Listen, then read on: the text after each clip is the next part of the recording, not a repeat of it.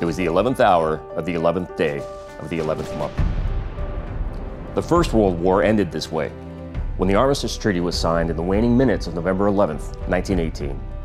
It was the bloodiest international conflict the world had yet seen. The cost of the conflict was devastating.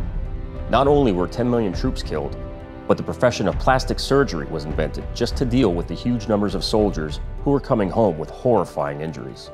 The world was glad to be done with it.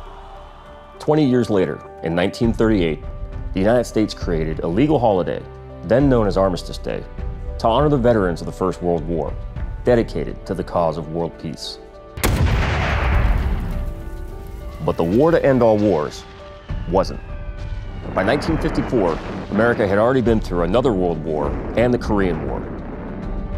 So the U.S. Congress revised the Armistice Day bill, renaming it Veterans Day, to honor all American veterans of all wars. During a brief period in the 1970s, the holiday was celebrated in late October. But in 1975, President Gerald Ford returned it to its original date of November 11th.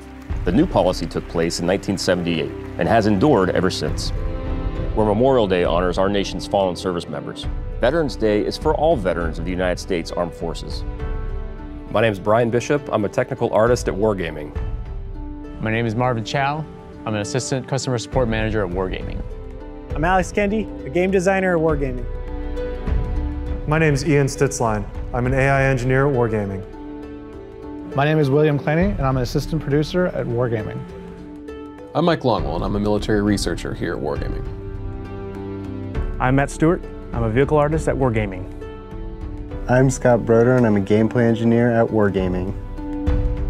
I'm Patrick Namolsky, Director of Military Research for Wargaming Seattle.